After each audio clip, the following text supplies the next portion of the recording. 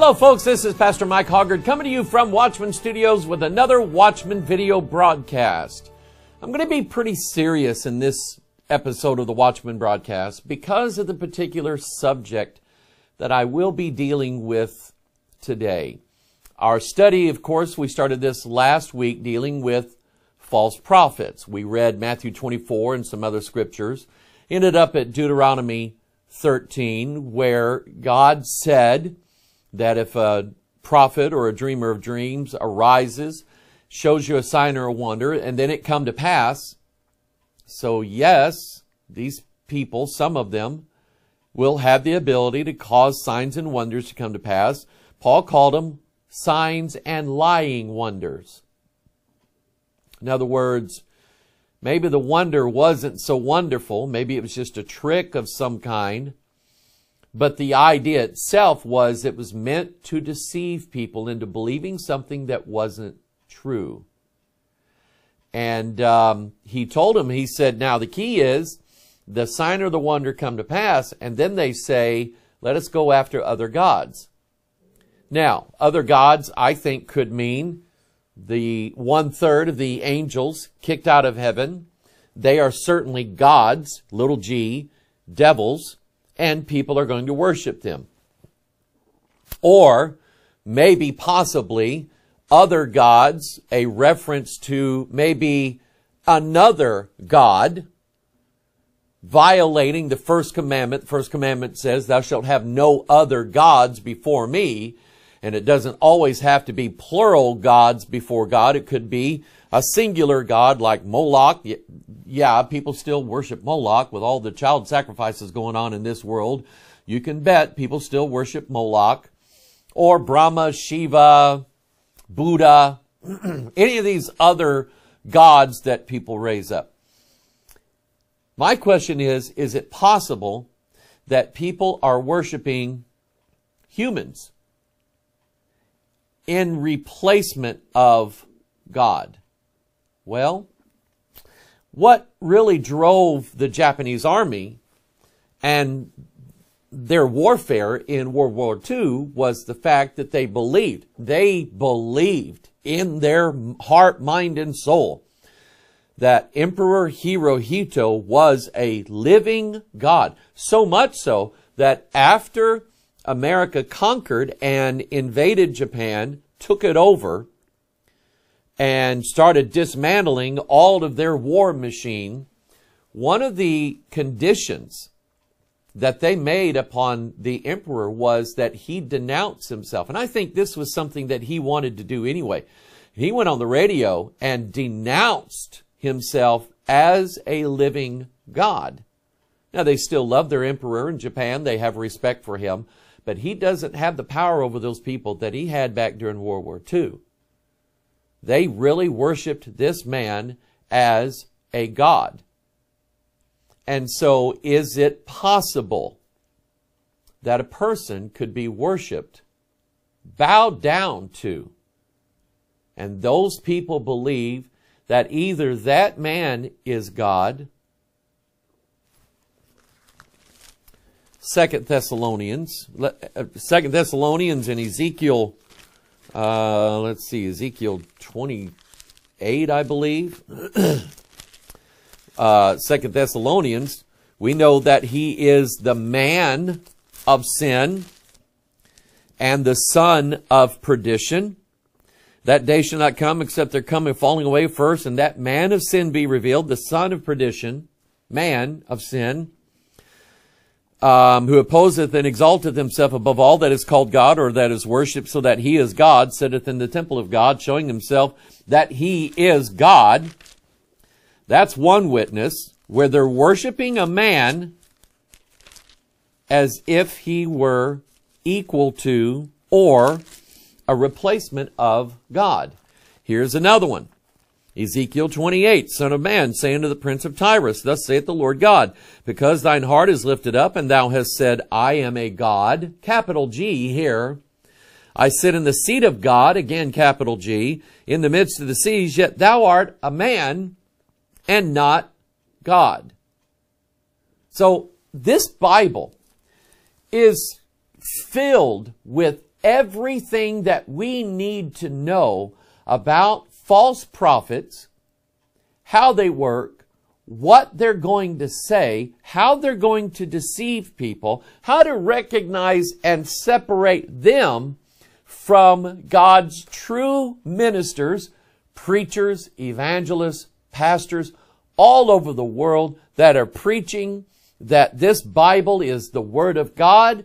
It is, the Word is God, is what we believe. We believe that our final and only rule of faith and practice is the Word of God. If the Word of God says it, it is God saying it. If the Word of God doesn't say it, God didn't say it. It's that simple. And that's actually how God told the people in Ezekiel. Ezekiel 13, I think Ezekiel 22. He tells them that these prophets come along saying God has said, and God said, I never said that. So if God says that He never said it and we don't find it in His Word, then God didn't say it. It's just that simple.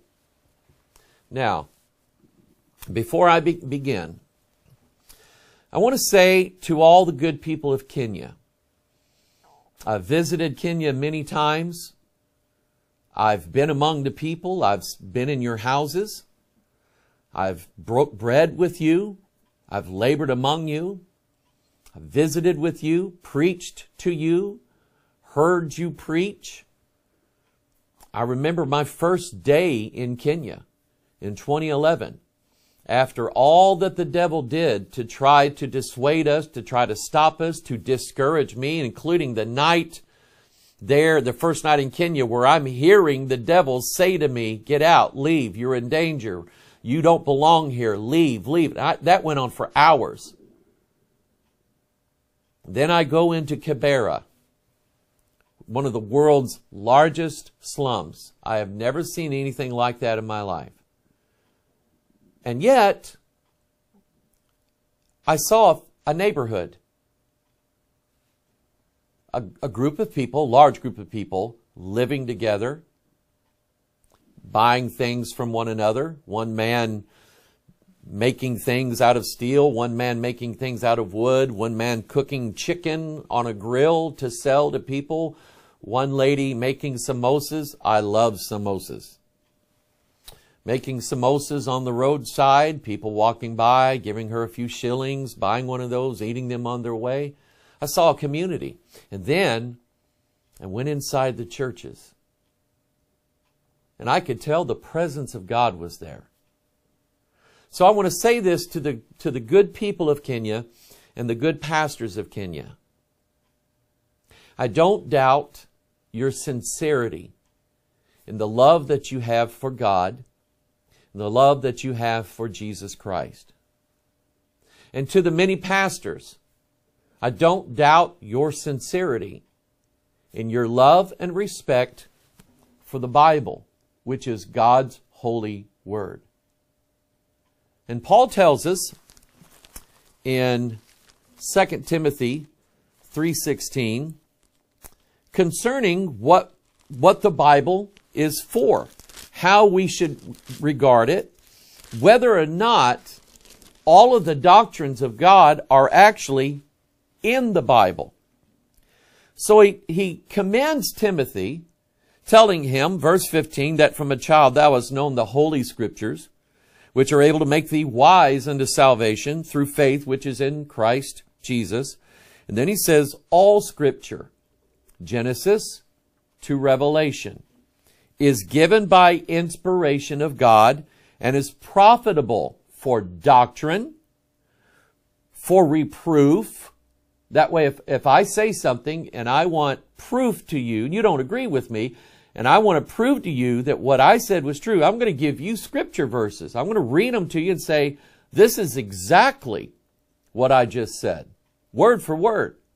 And hopefully you'll say, you know, maybe you're right. For correction, so that if I'm wrong, and trust me, I've been wrong lots of times. If I'm wrong, then I read it in the Bible and I believe what the Bible says.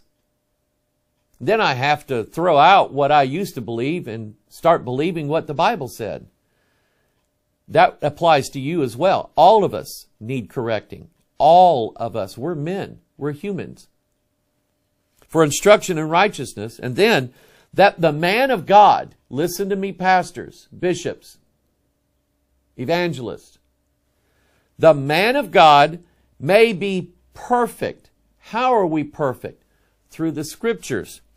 Thoroughly furnished unto all good works. In other words, if God says it in His Word, then we follow it, we believe it, we trust it. We place our soul on this book and say, I'm trusting my very eternal life with the words that are in this book. Okay?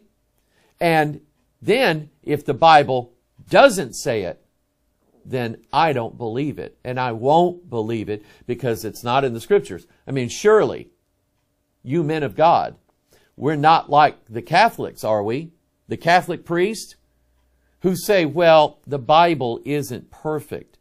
And we have the Bible plus the Pope of Rome to tell us what to believe. Is that what Jesus said? What was the last thing that Jesus said in this Bible? In this Bible, the last book is the book of Revelation, right? God put it there last. In fact, it was the last one written. It was written somewhere around 90 AD, 94, 95, 96, give or take. But we know it was the last book written. God wanted it that way. Jesus visited John at a very old age. Okay? And here's the last thing that Jesus said to us.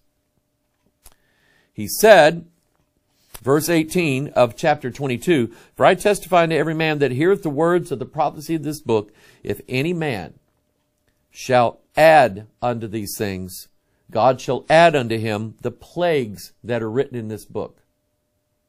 Do you want those plagues? I don't. Because that's the vials of God's wrath that He's going to pour out. We know that there is a very serious punishment to anybody who adds to the Word of God, don't we? And then, verse 19, if any man shall take away from the words of the book of this prophecy, God shall take away his part out of the book of life and out of the holy city and from the things which are written in this book. This is why I believe the King James is the Word of God, because the new translations, and including possibly the latest Swahili version, takes verses out, takes the name of Jesus out multiple times. Took out 1 John 5:7. Go look that verse up and see if it's in your Bible. Where it says, for there are three that bear record in heaven, the Father, the Word, and the Holy Ghost, and these three are one. Look in the Swahili Bible for Daniel 3:25. Who was in the fiery furnace? Was it the Son of God, Moana wa Mungu? Or was it Moana wa Miungu, a son of the gods? Look in your Bible, Daniel 3:25. So we have a warning here. Last thing in the Word of God that tells us if somebody comes along after this and adds something, like the Mormons, they add a whole book. The Catholics, they add the words of the Pope. The Seventh-day Adventists, they add the teachings of Ellen White and they contradict what this book teaches. We reject those outright. You following with me? So again, I have no doubt that many of you men out there, bishops, pastors, preachers, evangelists, you have a reverence for the Word of God. You teach and preach the Word of God, and that's the way it is. Now, I've said all that to say this. I'm speaking primarily to the people of Kenya today. But this also applies to anybody else in the rest of the world. Trust me when I say we here in America, we've had our share of men who've risen up saying that they were the chosen prophet of God, and God has words for them that only this prophet knows. Like Joseph Smith, who came up somehow with this whole Book of Mormon nonsense, calling it another testament of Jesus Christ. Well, what did Paul say? And where did he get it from? An angel called Moroni showed him these golden plates buried at a hill in New York. And they were written in, what did he call it? Revised hieroglyphics. Something that nobody had ever seen before. He was the only one that knew how to translate it. He translated it out of it, and then the golden plates disappeared. So an angel gives him another gospel, right? And what did Paul say? Though we or an angel from heaven bring you any other gospel, let him be accursed. Well, the whole Book of Mormon's cursed, and everybody that believes it is accursed. And we have several people follow our ministry come out of Mormonism, right? And then we have guys like Jim Jones. Remember him? He rose up, made himself equal with Jesus Christ because people bowed and worshiped him. They believed Jim Jones so much that over 1,000 people followed him down to Guyana, a nation in South America, built a community, called it Jonestown, built an airstrip, and then he convinced almost 800 people, family members, men, women, children, to drink poison Kool-Aid and end their own lives. David Koresh, a branch of the Seventh-day Adventist cult called the Branch Davidians, refused to allow those people to leave that compound. There is a movie made where they got eyewitness testimony both from the FBI negotiators, the FBI themselves, and some of the Branch Davidians that survived that fire. And I believe what they said. Those people had plenty of chances, plenty of opportunities to leave that compound. David Koresh wouldn't let them. And to them, David Koresh was equal. You know what David Koresh was doing? He was writing out what he thought the 7 seals were all about. And he said, when I get this finished, then I'll let everybody out. He never finished it. Now, did the FBI do wrong? Absolutely. But so did Koresh. He refused to let those people out. Some of them were begging him to leave. And because he told them, if you reject me, you've rejected God. Now, is that true? I mean, I've got people that have left my church over the years. You know what I've never said to them? If you walk out of Bethel, you're going to lose your salvation. How could I say that? How could I, as a man, say that? I can't. So, the person that I'm going to warn you about today is Dr. David O'War, a former genetic scientist turned prophet of God. Now, some of you probably know the story of Dr. O'War better than I do, so I won't bother telling you the story about how he rose up, how he fathered a child in Israel and abandoned the child and his mother. I don't understand that. But anyway, now he believes that God has called him to be a prophet. In fact, he said that God the Father himself has visited him. I'm going to deal with that. And here's how I'm going to do this. There's a lot of stories about Dr. O'War, a lot of rumors, a lot of things that have been written up in various newspapers, especially in Kenya, about Dr. O'War, both good and bad. But here's what I'm going to do, just to make it fair. I'm not going to rely on any rumors. I'm not going to rely upon what a newspaper said, because some newspaper, they don't get it right anyway. So what I'm going to do is I'm going to show you things that Dr. Owar has said. Guaranteed that he said. Then I'm going to compare it with the Word of God. And then we'll know, because if you believe this Bible is the inspired, inerrant Word of God, then we have a choice to make. And the Bible says, let God be true and every man a liar. And I'm pointing at myself. I don't know everything that's right. I don't say everything right. But when I read this book and share with people the words of this book is never wrong because the Word was God. And I would do that with any pope. I would do that with David Koresh. I would do that with Joseph Smith. In fact, I think I have. Or with any person out there that I think would be a false prophet. I'm going to do the same thing with Dr. David Owar. And then you'll have a choice to make. You'll either believe Dr. Owar or you'll believe the Word of God. But you're going to find out that you can't believe that both are true because they contradict one another. Let's start Matthew chapter 24. This is what we've been dealing with. We're doing a study in Matthew 24. Here's what Jesus said. Matthew 24 verse 11. And many false prophets shall rise and shall deceive many. And because iniquity shall abound, the love of many shall wax cold. But he that shall endure unto the end, the same shall be saved.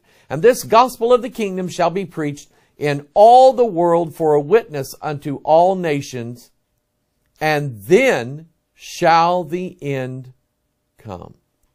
So Jesus warned in the last days, and I believe that we're getting to the last days. I know that Dr. Owar preaches that we're in the last days. So let's just say that we're in the last days. And Jesus said, many false prophets shall rise and shall deceive many. A lot of people. Now, the Bible also tells us the type of people that get deceived. In 2 Peter and in Jude, parallel passages, they talk about the false prophets, telling us that their eyes are full of adultery and they cannot cease from sin. The Bible calls them natural brute beasts made to be taken and destroyed, which means that they are so messed up in their mind by their false doctrine and what it brings to them that they have no possibility of change. Now, I'm not just going to say, well, I don't believe some of the doctrine that it believes, because I've read the faith statement that's on Dr. Owar's website, and I'll tell you, I didn't find anything wrong with his faith statement. What I find wrong are the claims that he has made, not about God, not about Jesus, but about himself. See, if you listen to Dr. Owar, and I mean really listen to him, pay attention to him, you know what you're going to hear? That it's all about him. Him. What does he call himself? The mightiest prophet. There's no humility in this man. None. That's one requirement of God's men, is humility. Okay? In fact, I'm going to show you that he sees himself, and he doesn't have a problem with seeing himself equal with God. Now, Deuteronomy 18. It's the primary passage we're going to look at today. Deuteronomy 18. Because God actually tells us here about a prophet who's going to arise. And we know this prophet is Jesus Christ. Deuteronomy 18 verse 15. The Lord thy God will raise up unto thee a prophet. Now notice the Bible has that in a capital letter. What does that denote? Deity, right? Several places where the word judge, in fact, I think 4 times, the word judge, capital J, that denotes Christ, deity. The Creator, capital C, okay? That denotes that He is deity as the Creator. God will raise up unto thee a prophet from the midst of thee, meaning that he's going to be a Jew, of thy brethren, so he makes it very clear, like unto me, and Moses is referring to himself here. Unto him ye shall hearken, according to all that thou desirest of the Lord thy God in Horeb in the day of the assembly, saying, let me not hear again the voice of the Lord my God, neither let me see this great fire any more, that I die not. And the Lord said unto me, they have well spoken that which they have spoken. Verse 18, I will raise them up a prophet, again, capital P, from among their brethren, the Israelites, like unto thee, Moses, and will put my words in his mouth, and he shall speak unto them all that I shall command him. And it shall come to pass that, listen to this now, whosoever will not hearken unto my words, which he shall speak in my name, I will require it of him. But the prophet which shall presume to speak a word in my name, which I have not commanded him to speak, or that shall speak in the name of other gods, even that prophet shall die. Now, there's several things that we're going to break down here before we move on. Number one, the requirement, the person they were looking for, God didn't say he was going to be a Gentile, said he was going to be a Jew. He's going to be of thy people, of thy brethren, the Israelites. That God would make him similar in fashion to Moses, and which is true. Christ came down from heaven, like Moses coming down from Mount Sinai. He came bringing the word of God, the commandment of God, in his hand, which was the new covenant. God put his words into the mouth of Jesus Christ, and he came to lead his people to righteousness and to salvation. Now, God made a particular warning here.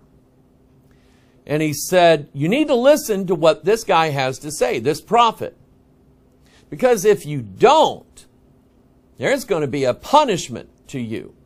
And then he said, if somebody else comes pretending to be Jesus, the capital P prophet that God was going to send, and presumes to speak a word in the name of God that God didn't say. And again, how will we know whether or not the prophet said something that God said or didn't say? It would be in the book. It would be in the Bible.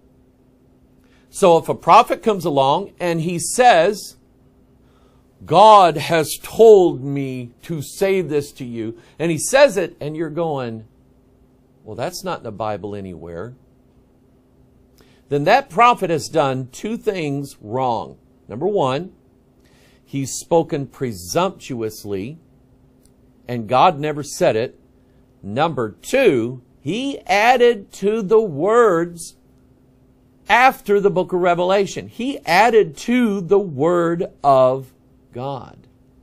God also said that whosoever will not hearken unto my words, which he shall speak in my name, I will require it of him. In other words, you're going to have to stand before God and give an account of whether or not you hearkened unto the words of this book. Because we all agreed at the beginning of this video that this book was the word of the Lord. And we saw in Revelation that after John wrote Revelation, no more new words were to be added to this book. And a strong warning, because God said, if you add to the words of this book, I'll add to you the plagues that are written in herein. So adding to the word, if I were to come to you and say, God gave me something last night, God told me to say this to you, you're not supposed to believe. Because if I don't say it from the Bible, you're not supposed to believe a word I say. Now, one of the things that I know about Dr. O'War, it was on his website several years ago. And maybe he still claims this. He told everybody that he was the prophet mentioned in Deuteronomy 18. He told everybody that, which would mean that if you don't listen to what Dr. David O'War says, God's going to require it of you, which caused, and I was going to say this earlier and I didn't. One of the things that I know about the people who will follow David O'War to their death is that the Bible calls them unstable souls. Because that's what 2 Peter chapter 2 says. It says that these false prophets will beguile unstable souls. Unstable means you're not fixed on the Word of God. You're not established on the solid rock of the Word of God. And you just float around and whatever Dr. O'War says you believe, no matter how outrageous and no matter how unbiblical. So to those people, you're probably going to listen to me and you're probably going to hate my guts. And you're not going to believe a word I say because I'm speaking against your prophet. But to those of you guys and ladies who have a high regard for the Word of God, you were told that David O'War is a man of God. You've listened to some of his sermons. Some of the things he says might sound good. But the truth of it is, with what I'm going to show you today, you're going to make a choice. You're either going to say, I'm still going to follow Dr. O'War no matter what, or, as some have already done in Kenya, I'm not going to listen to that man anymore. I'm just going to stick with the Word of God. So, to those of you who are ready to listen, think about what he just said. Dr. O'War claims that he is that prophet spoken of in Deuteronomy 18. Now, again, if that's true, then we all have to listen to everything he says to do, or we can't go to heaven. Okay? However, by his very nature, it violates the Scripture. David O'War did go to Israel to study. He did father a child in Israel by a Jewish woman and abandoned them both. But he's not Jewish. He's not an Israelite. He's not from one of the tribes of Israel. So number one, he can't be the prophet spoken of here. Number two, and this is the most important one, we're going to see from Scripture that the prophet that Moses was speaking of is clearly Jesus Christ. And yet Dr. O'War says that Deuteronomy 18, that prophet prophesied about, is Dr. O'War. Now, both of those cannot be true. It cannot be both Dr. O'War and Jesus Christ. One of them has to be lying. And if Dr. O'War is lying, and Jesus Christ is the prophet spoken of in Deuteronomy 18, then that means that Dr. O'War puts himself equal with Jesus Christ. John 6:14. Then those men, when they had seen the miracle that Jesus did, said, "This is of a truth that prophet that should come into the world." Now, they're referring to Deuteronomy 18. And what Moses, because these men were Jewish, they knew Moses, they knew what he said. They knew that Moses had prophesied of a great prophet, capital P, that was coming to them. And when they saw the miracle that Jesus did, they said, that's Deuteronomy 18. That's what Moses said. That he's the prophet that Moses said was coming to us. And they got happy about it. Now that's one witness. We have a second witness. John chapter 7 verse 40. Many of the people therefore when they heard this saying said, of a truth this is, and notice the writing, the prophet. Capital P. Now in English, the phrase the prophet means that there's only one of them. It didn't say, of a truth, this is one of those prophets. Didn't say that. It said, of a truth, this is the prophet. And it capitalized the P there, matching what we saw in Deuteronomy 18. So again, if what Dr. O'War said was true, that he is the prophet, Deuteronomy 18, then what was said about Jesus is a lie. And it was said about Jesus in the Word of God. And you don't believe there's a lie in the Bible, do you? No. It can't be. Can't. In fact, Deuteronomy 18 tells us how to spot a false prophet. If what he said, what he prophesied, didn't come to pass just one time, if it's wrong one time, or the prophet is wrong one time, then we don't have to listen to him. And it's true of the Bible. If the Bible's wrong one time, we don't have to listen to it. That's the devil's plan, by the way, is to try to make the Bible wrong one time. Because by God's own rules, we don't have to listen to it. We don't have to listen to anything that's in the Bible. So again, we have Dr. O'War saying that he's the prophet of Deuteronomy 18. But then we have the testimony in the Gospel of John, the Word of God, saying that Jesus is the prophet of Deuteronomy 18. Both of them cannot be true. One of them is a lie. And if what Dr. O'War said is a lie, then God told us in Deuteronomy 18 that that prophet's going to be put to death. By God, not by you, by God. Vengeance belongeth to God, saith the Lord. God will take care of him.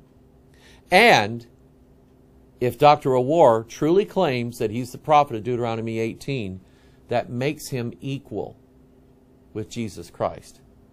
Now that's just the first thing that I'm going to show you. Now, what else I'm going to show you in the things that Dr. O'War has done and said, it is going to be very clear that Dr. O'War sees himself as being equal with God, with Jesus Christ. And that's not true. Again, it's not that I have a problem with his doctrine. I have many friends in the ministry that I don't see eye to eye. I don't agree with everything they believe, and they don't agree with everything I believe. But I don't call them out. I don't call them false prophets, false teachers. We all see through a glass darkly. But some things are just obvious. And the things that I'm going to show you today are just very obvious blasphemies against God and against Jesus Christ. Now, I'm going to show you a picture of Dr. O'War. Take a look at it. This is Dr. O'War. I don't know if that's his home. You have 1, 2, 3, 4 men and one woman bowing down before him. And the caption on the picture is, and I didn't write this, somebody else did, worshiping the mightiest prophet O'War from Kenya. Now, these men and women are bowing down to him, and Dr. Awar is receiving their honor. Does that sound right to you? That a normal man who fathered a child out of wedlock and abandoned the child and son up in Israel, that a normal man could be bowed down to you? Does that sound right to you? The Apostle John in the book of Revelation, so overwhelmed with what he was given by the angel and shown by the angel, that he fell down and worshiped the angel. Do you know what the angel... Now, angels are higher than us, right? Do you know what the angel did? Revelation 19:10. And I fell at his feet to worship him. And he said unto me, See thou do it not. I am thy fellow servant and of thy brethren that have the testimony of Jesus. Worship God. For the testimony of Jesus is the spirit of prophecy. Not even an angel would allow a human to bow down to him. The angel's like saying, get up. We're both going to get in trouble. You're supposed to only worship God. I'm just no different than you. For I am thy fellow servant and of thy brethren that have the testimony of Jesus. I'm not anything special. Don't worship me. Worship God. So take a look at this picture again.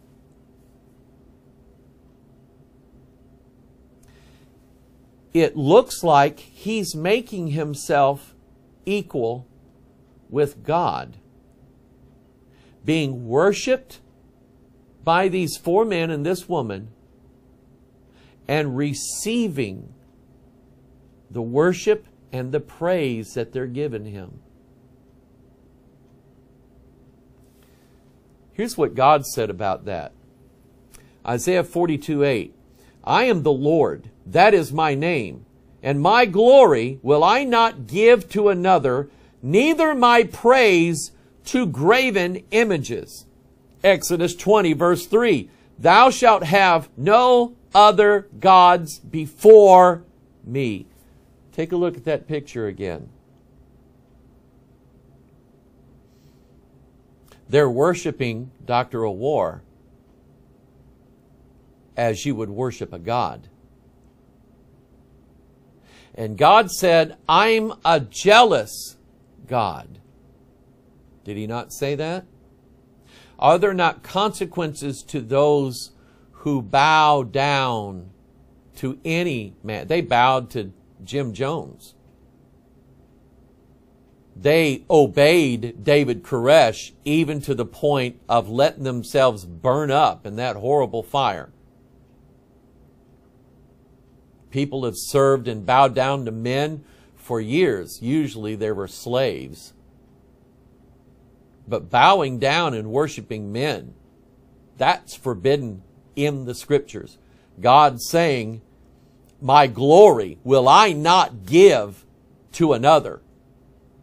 God, now, let me show you this. It's one of my favorite passages in the whole Bible. It's in the book of John, chapter 17, because this is Jesus praying to God, and he calls him Holy Father, right? Now, is it wrong for the Catholic Pope to be called Holy Father? Is that wrong? Of course it is. That title only belongs to God. So no man should bow before the Pope, should they? No. Likewise, no man should bow before Dr. Awar. Jesus said, verse 5 of chapter 17, And now, O Father, glorify thou me with thine own self, with the glory which I had with thee before the world was. Jesus can share God's glory, and God's not upset with that, because God glorified his only begotten Son. But he didn't glorify Dr. Awar, because he's just a sinful man. And here's Dr. Awar receiving praise from men. And oh, by the way, where he said here in Isaiah 42:8, I am the Lord, that is my name, hold on to that. Because we're going to use that verse again in just a little bit. Now, this is from Dr. O'War's own website.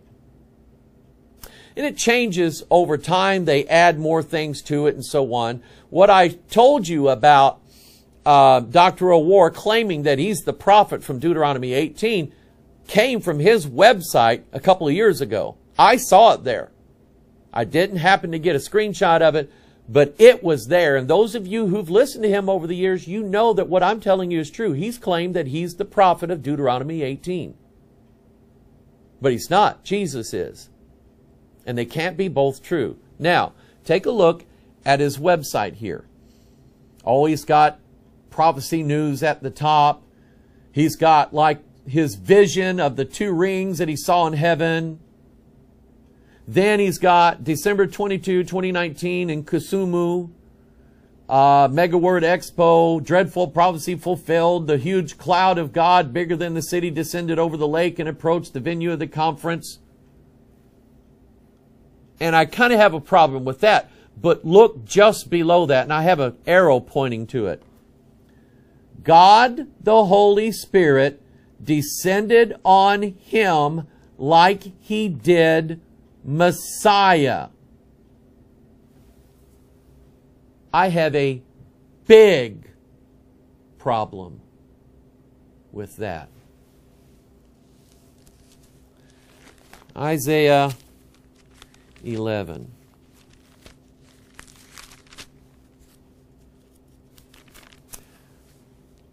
When the Holy Ghost descended from heaven and fell upon Jesus, rested on his shoulder, what happened next? The voice of God came from heaven and said, what? This is my beloved Son, in whom I am well pleased. Hear ye him. You see what I'm getting at? Dr. O'War claims that the Holy Ghost, and by the way, most of his pictures are photoshopped. You know that, don't you? God the Holy Spirit descended on him like he did Messiah. So am I correct when I tell you that Dr. O'War claims of himself that he is equal with Jesus Christ, when his own website says the exact same thing? Isaiah chapter 11.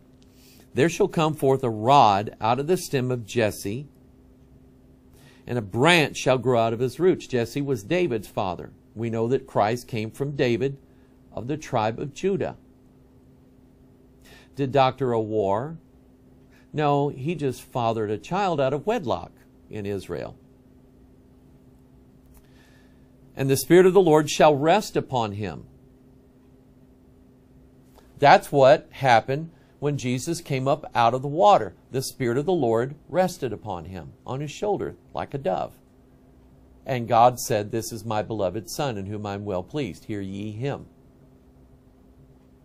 It's called guilt by association. Now, normally we would apply that like if you're in a car with 4 people in it, and the other 3 people all have drugs in their pocket, and the police pull them over, you're going to jail. Even though you don't have any drugs, you're guilty by association, you're going to jail. Okay? For drugs. Now, you might get off, but you're still going to jail. Guilt by association. But in this case, Dr. O'War is guilty because he is associating himself, making himself equal with Jesus Christ. Like he said in his own website, God the Holy Spirit descended on him like he did Messiah. Excuse me, Dr. O'War is 1,000 miles, 1,000,000 miles away from being the Messiah.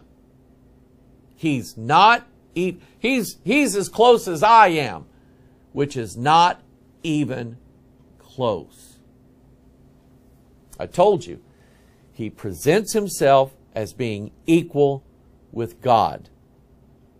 And no man is. The rest of the website, the dreadful cloud of God descending upon Moses, the fierce friend of God. You see, now he's calling himself Moses. Later on, we're going to see that he calls himself something far worse. Then, of course, the claim that he raised a woman from the dead. I don't believe it. I don't buy it. I don't believe it. I believe this woman was sick, and then he drug her around, poor thing, for like 2 or 3 years, showing her at every one of his conferences that he had, saying, this is a woman I raised from the dead. And then she died. 2 Corinthians 11.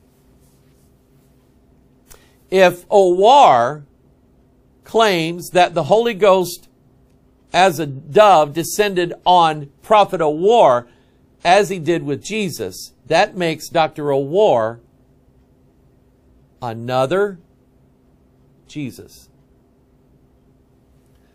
Paul said this, 2 Corinthians chapter 11, would to God you could bear with me a little in my folly, and indeed bear with me. For I am jealous over you with a godly jealousy. For I have espoused you to one husband, that I may present you as a chaste virgin to Christ. And let me stop right here. If you are a true born-again Christian, then we have been espoused, engaged, to be married to one husband, Jesus Christ. Or would you believe that God espouses us to be married to Dr. Owar and Jesus Christ? Or just Dr. Owar? If he makes himself equal with Christ, would that not mean 2 husbands? But he said one husband, Jesus Christ only. But then he said, but I fear, verse 3, lest by any means, as the serpent beguiled Eve through his subtlety, so your mind should be corrupted from the simplicity that is in Christ. And again, some of you who hear what I'm saying are actually going to hear what I say. You're going to listen to the Word of God, and you're going to say, I'm not following Dr. Owar ever again. He's a false prophet. He makes himself equal with God. I'm not doing that. I'm not going to be guilty of that. But the rest of you are going to be fooled. For whatever motivation. Maybe you think that you're going to receive blessings from Dr. Owar. Or maybe you're afraid to turn away from him. Because he's warned people that if you turn away from him, you're not going to heaven. I'll show it to you. Or maybe you're fearful of the people that are associated with him, because like I said, he's a very powerful man. He's linked himself in with, I don't remember if it's the president or prime minister of Kenya. He's linked himself in with highly placed politicians. He has a huge following. He has been referred to as Kenya's prophet of God. And I believe that he can be very dangerous. You see, he's already tried to get us cut off the air. And God wouldn't allow it to happen. And many people in Kenya fear that man. They're afraid to go against him. Afraid of reprisal. So, but Paul said, I fear lest by any means as the serpent beguiled Eve through his subtlety, so your mind should be corrupted from the simplicity that is in Christ. Some of you, your mind has already been corrupted, and you're not going to listen to a word I say. And you're not going to listen to the Word of God either. That's more important. And when you don't listen to the Word of God, you stand to receive the wrath of God. Then he said in verse 4, for if he that cometh preacheth another Jesus, whom we have not preached, or if ye receive another spirit, which ye have not received, or another gospel, which ye have not accepted, ye might well bear with him. Show me any of the apostles in the Bible that the Holy Ghost came and descended in visible form as a dove on them. Show me any of the prophets in the Old Testament where likewise the Holy Ghost descended as a dove in physical form on them. Show me any of the prophets or the apostles in the Bible, any of the men where God said to them, "This is my beloved Son in whom I am well pleased, hear ye him." Show me that.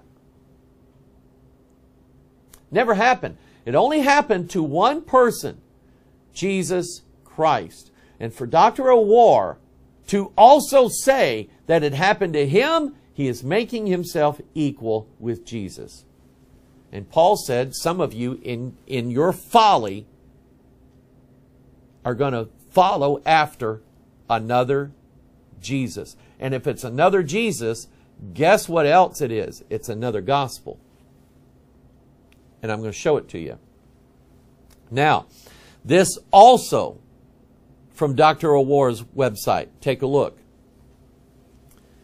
Notice that there, and I have an arrow pointing to it, and then I've enhanced it.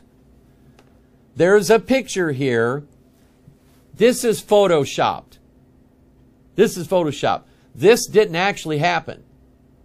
Nobody in Helsinki, Finland reported that Dr. O'War had this happen to him while they were there. It's photoshopped. But look at the claim. Mightiest prophet of the Lord, transfigured, June 18, 2017. That's blasphemy. Again, show me any of the prophets of the Lord beside Moses. We know that Moses was in the presence of God getting the commandments that had been transfigured. Show me, and then that eventually died away. Show me any of the apostles of the New Testament. Likewise, where they were transfigured like Jesus. None of them. So here he's making himself equal. Let's look in Matthew chapter 17.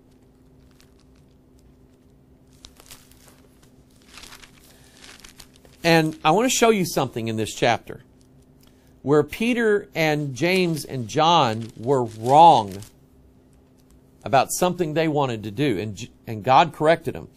After 6 days, Jesus taketh Peter, James, and John his brother, and bringeth them up to an high mountain apart. And he, Jesus, was transfigured before them, and his face did shine as the sun, and his raiment was white as the light.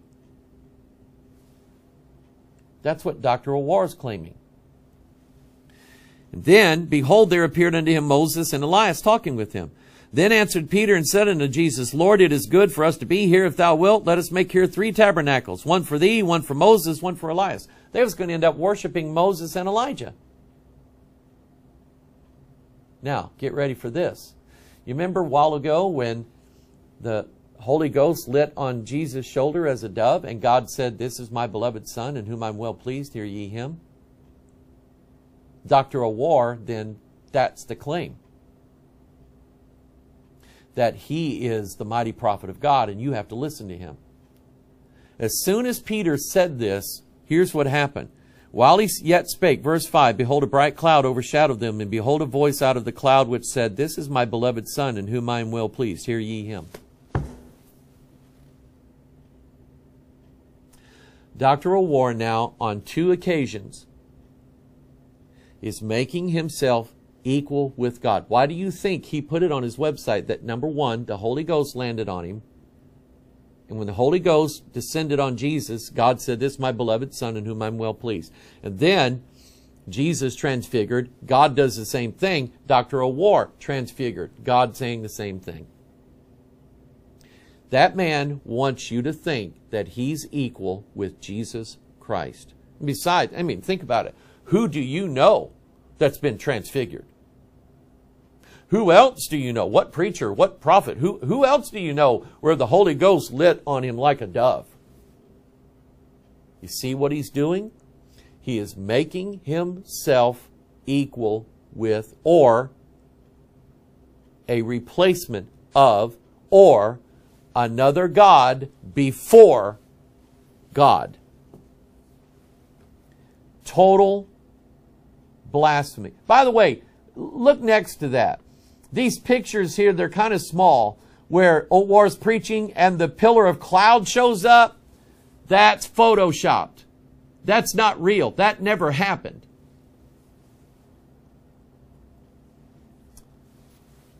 It gets worse. Here is an article written about a claim that Dr. Owar made recently. The article, the headline is, "I went to heaven and anointed Jesus' seat." Prophet Owar.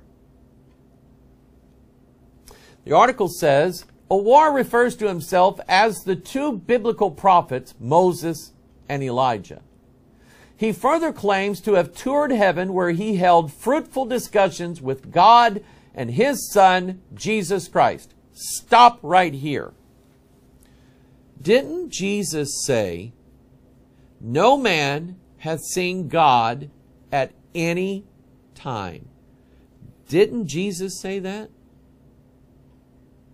Didn't Moses want to see God? And God refused, said, "Moses, you won't be able, you'll not live through it." Remember when Manoah and his wife saw the angel of the Lord? They had feared that they had seen God, and they said, "No man, you can't see God and live. We're going to die." But the Bible, Jesus clearly telling us, no man hath seen God. No man. Dr. Owar says he has. He said that he had a conversation with God and with Jesus. But it gets worse than that. Said Owar in May 2018, "The Lord Jehovah, the tremendous God of heaven, lifted me into heaven and took me to His throne. While I was there was tremendous glory. A lot of glory. Then the Lamb came, the Messiah came. Then God the Father extended a bottle of oil to my right hand. Then I went down on my knees and I anointed the seat of the Messiah."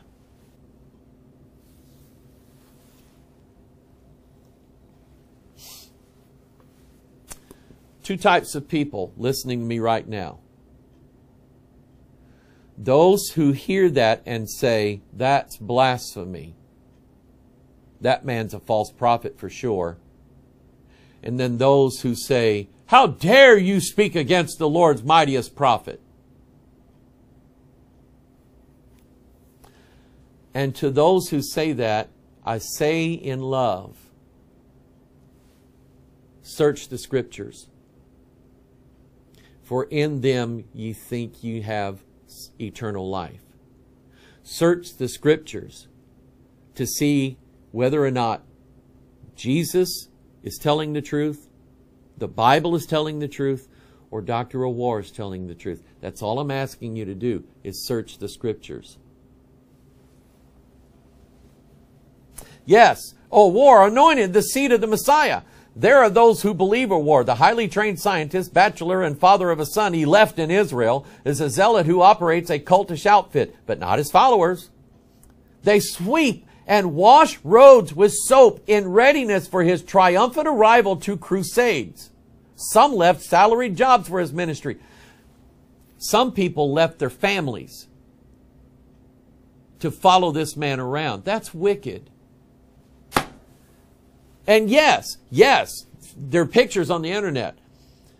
People get out in the road with soap, water, and brush brooms and brush and soap and clean the streets so that Dr. Owar, when he comes in riding in his fancy car, that people have prepared the way for him.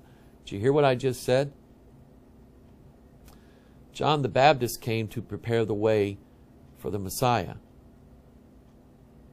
And these people washed the streets to prepare the way for Owar.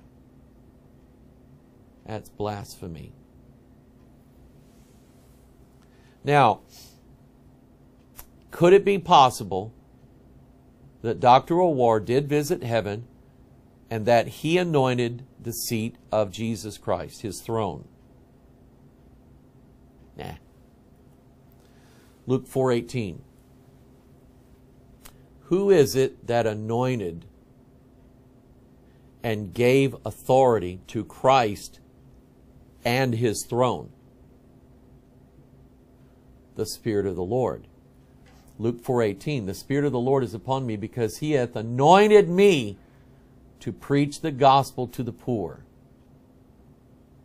Acts 4:24. And when they had heard that, they lifted up their voice to God with one accord and said, Lord, thou art God, which hast made heaven and earth and the sea and all that in them is, who by the mouth of thy servant David has said, why did the heathen rage and the people imagine vain things? The kings of the earth stood up, and the rulers were gathered together against the Lord and against his Christ. For of a truth against thy holy child Jesus, whom thou hast anointed. And he's talking about God. Only God can anoint Christ and his seat. Only God. Yet again, Dr. O'War making himself equal with God and his Son, Jesus Christ. Absolute blasphemy. Watch this one. This is from Dr. O'War's website. The radiant face of Moses. When Moses came down from Mount Sinai with the 2 tablets of the covenant law in his hands, he was not aware that his face was radiant, because he had spoken with the Lord. Notice this picture, the radiant face of Moses. Again, photoshopped. A purposely altered image. This never really happened. Ever. And yet Dr. O'War claims that it did. Now watch this. 2 Corinthians chapter 3. Once again, O'War making himself equal with the Lord. Because the face of Moses being radiant was a foreshadowing of Christ in Matthew 17. 2 Corinthians 3, verse 13. And not as Moses, which put a veil over his face, that the children of Israel could not steadfastly look to the end of that which is abolished. Let me stop right here. If you believe that really happened, what happened to all the people that was at that meeting? Did they have to turn away? Did they all leave the meeting telling everybody, his face was lit up so bright we couldn't even look at him? Did anybody see it? No. He made it up. Verse 14, but their minds were blinded, for until this day remaineth the same veil untaken away in the reading of the Old Testament. Stop right here. You see, the 2 people that we know of that had their face lightened also helped write the Bible. You see what I'm getting at? He's making himself equal with both Moses and Jesus Christ. That must mean that what he says is equal to the words in this book. Just like the Pope. And you don't follow the Pope, do you? You don't worship him, do you? And the Pope has never claimed the stuff that Dr. O'War has claimed. Never. Now, verse 15. But even unto this day, when Moses is read, the veil is upon their heart. Nevertheless, when it shall turn to the Lord, the veil shall be taken away. Now, the Lord is that Spirit. And where the Spirit of the Lord is, there is liberty. He did it again.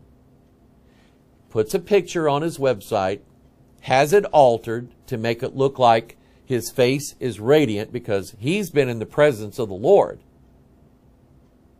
And yet the Bible says That's the Lord. The Spirit of the Lord, Jesus Christ. He's making himself equal with Christ. Now, here's another one. This is from a Dr. O'War website in Australia. In an interview, Dr. O'War described his early encounters with the Lord that revealed his calling. In 2003, while staying in Chicago, I was in bed sleeping one night when the Lord presented himself in a vision, accompanied by Daniel, Elijah, and Moses as witnesses. I mean, after all, you got to have some big shots come along to make the story even better, right? And he said Moses, Elijah, and Daniel were there as witnesses. But who talks to Moses, Elijah, and Daniel to verify? In fact, here's what I want you to do. I want you to read Moses, Genesis through Deuteronomy. I want you to read everything that Elijah said, and I want you to read the book of Daniel and see if you find Dr. O'War in there anywhere. You won't find him. He touched me with his left hand and lifted me up, and I did not understand what he meant. And he told me, I want you to be my hand on earth. That's blasphemy. I don't have time to get into it. He showed me a highway to drive, showed me a throne, and inside there was the Ark of the New Covenant, he narrates. That's a lie. That's a lie. According to Dr. O'War, God appeared to Dr. O'War. Again, no man has seen God at any time. No man. No man can see God and live, the Bible says. So he didn't see God. But his claim is that God showed him a highway to drive and a throne, and inside the throne, the Ark of the New Covenant. He specifically said the Ark of the New Covenant. Now, had he said the Ark of the Old Covenant, I might say, well, it could be. It's somewhere. We don't know where the Ark of the Old Covenant is. It's gone. It's missing. We don't know where it is. But we sure as the gospel know where the Ark of the New Covenant is, don't we?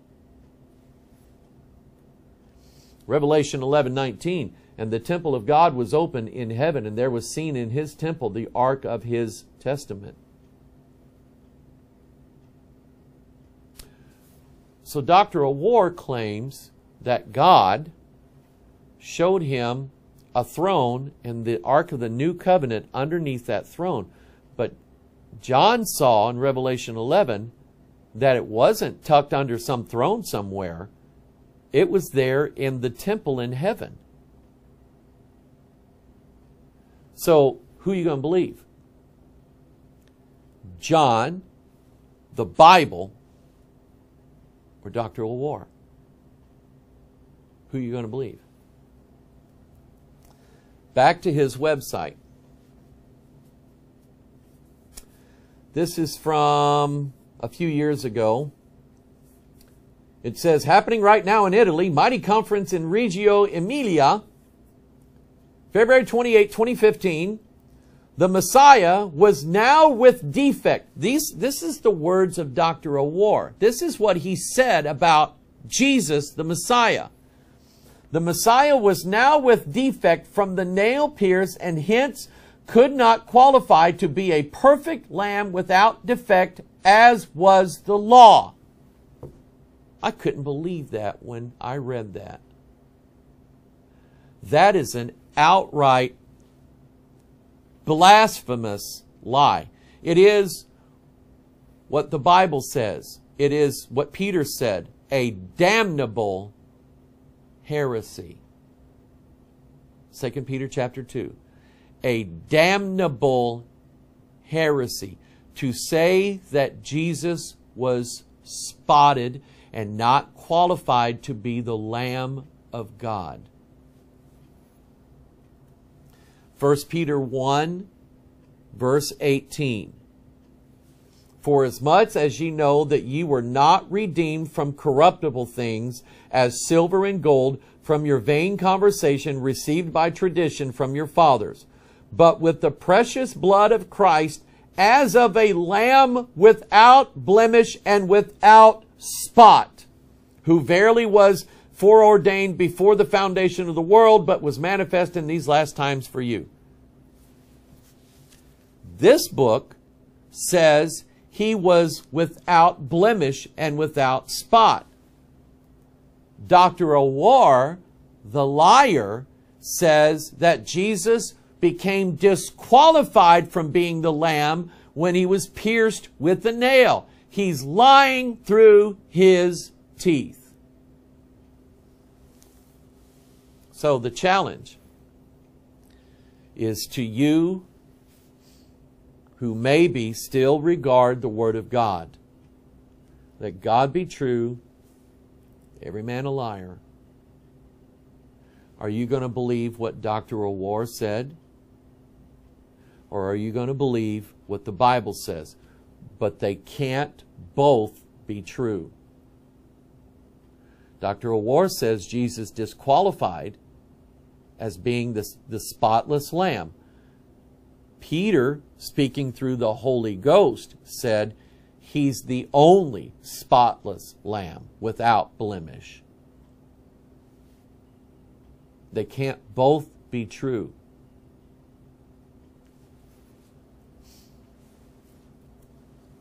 Then, I'm going to play this video for you. This video is Dr. O'War in some conference somewhere, probably in Kenya, walking through the crowd with his microphone. He gets ticked off when some guy kind of grabs the microphone, chews him out a little bit. That's no big deal.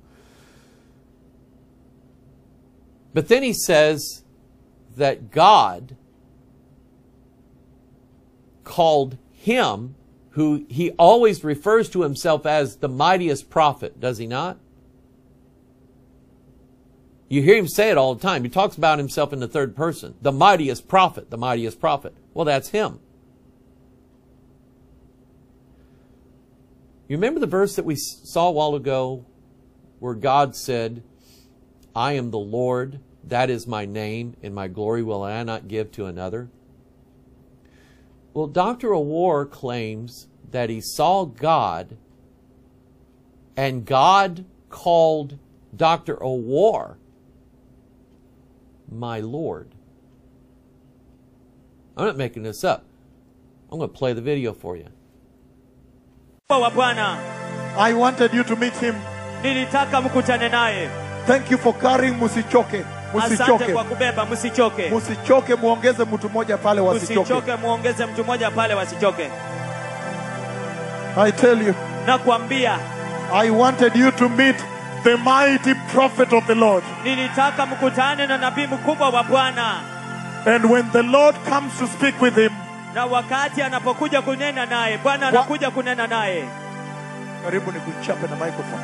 when the Lord comes to speak with him, the Father, in the dream, when he comes to him, he always calls him, he calls him, my Lord. My Lord, look what they have done.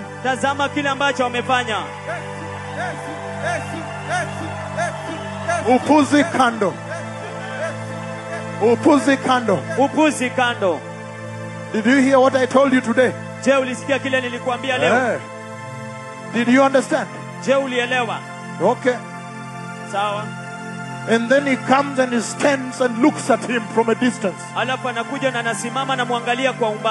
Then he says, this is the most powerful prophet that I have ever sent.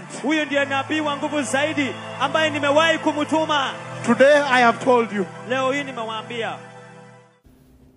Blasphemy. God said, I am the Lord. That is my name.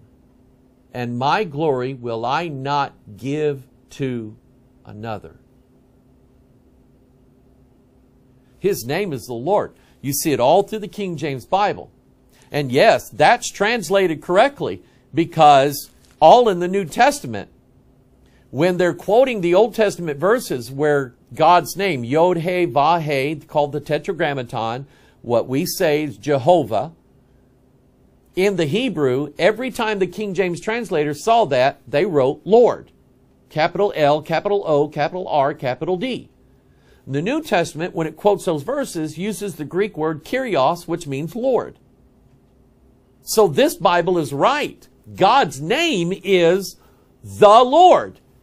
Dr. O'War said that God calls Dr. O'War, the mightiest prophet, my Lord. Now he's not just equal to God, he's above God. Hear, O Israel, the Lord our God is one Lord. Zechariah 14:9, and the Lord shall be king over all the earth, and that day shall there be one Lord, and his name one.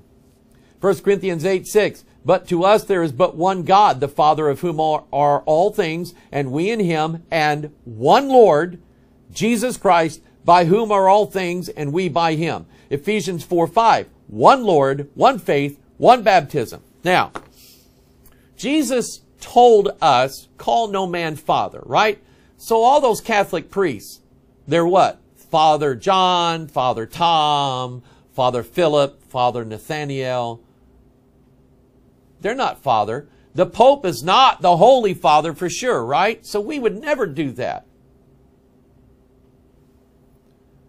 We have one Lord only. The Bible specifically says it's Jesus Christ. So why then would God contradict his own word by calling Dr. O'War my Lord? Either the Bible's true or Dr. O'War's true, but they can't both be true. And his website says that he believes the Bible is the inspired, inerrant Word of God. And yet he has contradicted the Bible multiple times. Multiple times. Now, as I finish this up, let me ask you this. How do we go to heaven? By trusting in Jesus and his blood and his redemption. For God so loved the world that he gave his only begotten Son, that whosoever believeth in him should not perish, but have everlasting life. Correct? Does Dr. O'War have a say in who goes to heaven and who doesn't? So let me go back to the Catholic Church. The priests of the Catholic Church and all the bishops and the Pope say that you cannot go to heaven unless you follow the teachings of the Roman Church. You cannot go to heaven unless you're baptized by them, given the Eucharist by them, you confess to the priest. You cannot go to heaven unless you do what the priest tells you to do. That they say that they have a say in whether or not you go to heaven or not. Is that true? No, of course not. It's blasphemy. So does Dr. O'War have a say in who goes to heaven? Here he is, 30-second video, saying you will never enter heaven without him. Take a look. Big confusion in the church. God is never irrelevant. He cannot send me and then you say, no, me, I will enter without him. Did you understand that part? Yes. Now, this is a very critical part. Exactly. Meaning, you can never, ever ignore the prophet of the Lord. Exactly. Did you understand me? Exactly. So you cannot say, no, I want to go to him direct. He's made himself, what's this now, 7, 8 illustrations that I've given you where Dr. O'War makes himself equal with God, saying, you cannot go to heaven unless he says so. You know, usually the sign of any cult is that they will say to their followers, you cannot go to heaven if you leave our cult. That's one of the signs of any cult. That if you leave the cult, you leave the compound, that you've lost your salvation. That's what David Koresh told those people. If you leave this compound, then you've lost your salvation. You will not be part of God's kingdom. And so they let themselves burn alive in that compound. Jim Jones, same way. Told those people, if you leave me and my teachings, then you cannot go to heaven. And yet the simplicity in Christ says, if you trust in the Lord and trust His Word, you have salvation. You don't need some man telling you what to do, what to think. You don't need, we have churches, yes, but we're all in agreement that our salvation is of Jesus Christ. If people leave my church and go to another church, that doesn't necessarily mean that they're lost. John 14:6, Jesus saith unto him, I am the way, the truth, and the life. No man cometh unto the Father but by me. Romans 5:21, that as sin hath reigned unto death, even so might grace reign through righteousness unto eternal life by who? Jesus Christ our Lord. Romans 6:23, for the wages of sin is death, but the gift of God is eternal life through who? Jesus Christ our Lord. I got 3 witnesses here, and there's a bunch more in the Bible that say salvation is of, by, and through Jesus Christ only. But Dr. O'War says he has to say you can go to heaven. You have to get his approval. You can't go to heaven unless he says so. These two are contradictory statements. They can't both be true at the same time. One of them is lying. Which one? Hebrews, and here's my big question. Why do we need Dr. O'War? Why do we need the mightiest prophet? Do we need him? Do we even need him? If he just comes and says what the Bible says, I don't have a problem with him. But he's spoken way out of the Bible, contradicting major issues in the Word of God, making himself equal with Jesus Christ. Do we even need prophets now? Let me show you this. Hebrews chapter 1, verse 1. God, who at sundry times and in divers manners spake in time past unto the fathers by the prophets, hath in these last days spoken unto us by his Son, whom he hath appointed heir of all things, by whom also he made the worlds, who being the brightness of his glory and the express image of his person, and upholding all things by the word of his power, when he had by himself purged our sins, sat down on the right hand of the majesty on high.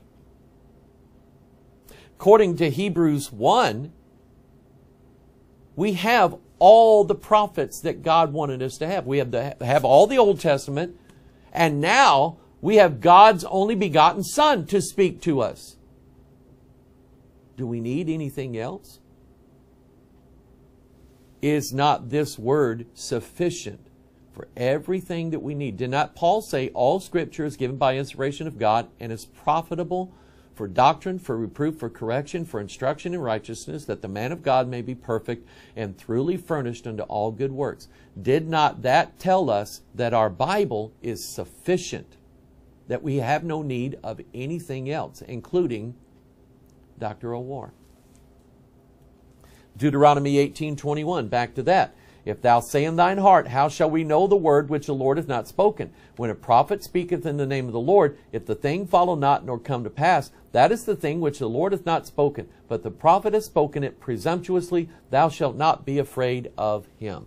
How many times has he been wrong? Oh, sure, he's made claims that he predicted the Ebola outbreak, that he predicted COVID, but nobody heard him say it before COVID showed up. How many times has he been wrong? If he's only been wrong once, he's not the prophet of God. And I submit to you, when you make yourself equal with Jesus Christ by claiming that you were transfigured in Helsinki, Finland, in front of everybody, and yet no one remembers it who was there, you lied. And nobody has to listen to you ever again. Again, I love the people of Kenya. I love you with all my heart. You are a beautiful people. And when you gather together and the Spirit of the Lord is there and you worship the Lord, I've never seen people worship with all their heart like I have the people of Kenya. I love you. I can't wait for this stupid COVID virus to break so that we can come back and minister among you once again. And I knew that by making this video and playing it on Watchman FM and Samburu and Ekayokan Radio in Turkana, that it would more than likely create a lot of trouble for our ministry. We're even in fear for our very lives now. Because I believe Dr. O'War has henchmen, thugs, people that will go out, try to cause trouble for those who speak against him. And see, here's the thing. Those of you who are ticked off, you're mad at me because I spoke against him. If he's really God's man, won't God enact vengeance on me? Vengeance belongeth to God. You don't have to act on it. You don't have to do anything. If Dr. O'War is really God's man, God will destroy me. But if he's not, if he's a false prophet, and I know he is, and I don't warn you about him, then God's going to get me, for sure. And I don't want to be in trouble with God. So I'm saying these things to you because I love you.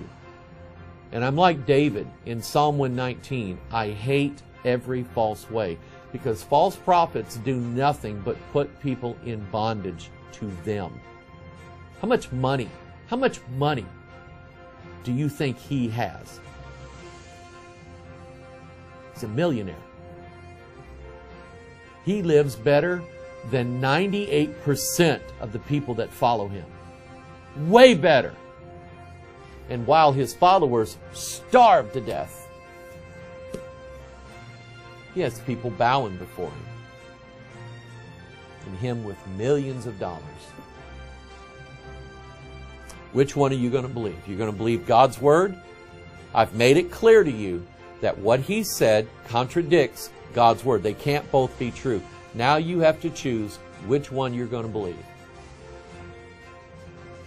I do this because I love you. You are the reason why I do what I do. And I want you to pray about these and ask God to show you in the Scriptures whether Dr. O'War is a true prophet or a false prophet.